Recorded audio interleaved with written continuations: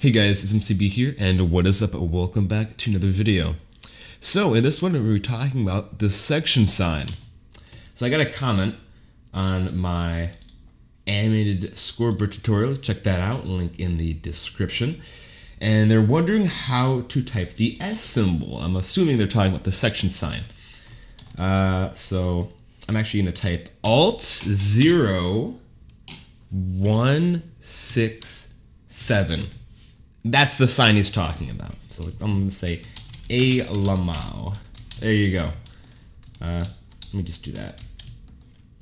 So we're going to be discussing how to get the section symbol, what it does, and just general use cases for the section symbol.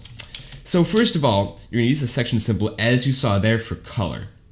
This is going to allow you to put like color in different text elements on Minecraft. So usually it's like for chat, maybe for command blocks.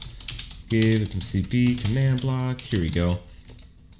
So like I can do that Alt0167, and I'll put that as like E for yellow, and it'll be like Bob, and he's gonna say Alt0167 black D. The darkness within. So guys, if you want to get a list of the different color codes, that's something people might not know. You want to type in dig Minecraft color codes, and they have this really awesome extensive list for you. Click on the first link and you can see. So if you want to use red, you can just copy that, go into the game and just be like yeet, and there it is in chat.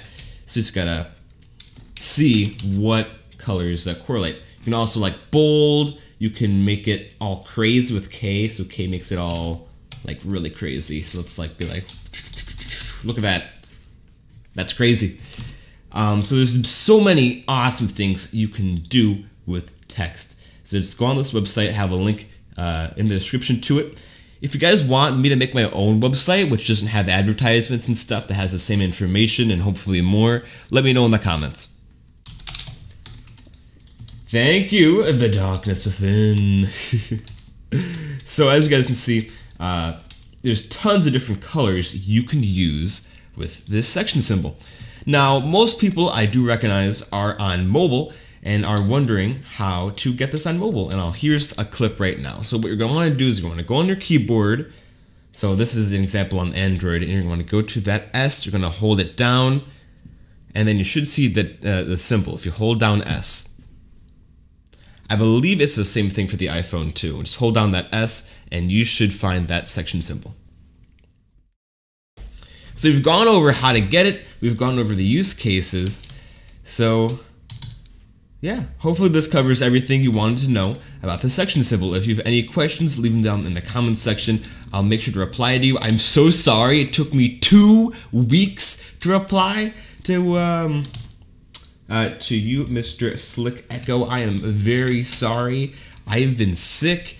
School's been a pain, and life has gotten in the way, but hopefully you appreciate this video. And if you did, make sure to leave a like, guys. If you have any suggestions for anything else, leave them in the comment section below. Thanks for watching. God bless you all.